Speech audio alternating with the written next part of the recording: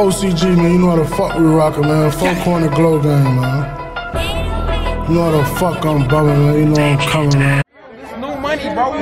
This shit ain't real new cash, bro. This that real. And I got my boy right here. He got cash money. All cash money, bro. We got cash money, bro.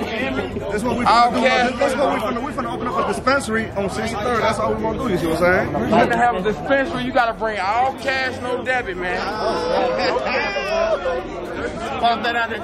All right, like, comment, subscribe, hit that notification bell. So we're back into it. So O-Block basically had a video of them recording a vlog for E-Dog's birthday recap, and basically one of Duke's in the video, right, and he's flashing some cash, and then one of the dudes says, oh, we about to open up a dispensary on 63rd and we only accepting cash. Now I know what y'all thinking, and I'm thinking what I'm thinking, so I'm thinking that these dudes is just sneak dissing still dissing cash since he's passed.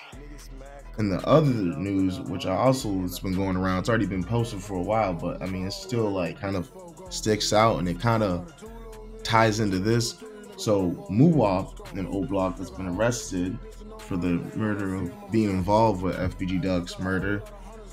Out of him and all the other people that were charged, out of the 5 people, he's the only one with a paid lawyer, and the other ones have public defenders now. Seeing how it looks, it seems like OTF and O-Block is only going to be taking care of him and getting him out of the system. It seems like everyone else is going to be sticking in that cell. So, I mean, you guys let me know in the comments. The paperwork's out. Like, comment, subscribe. More content coming soon.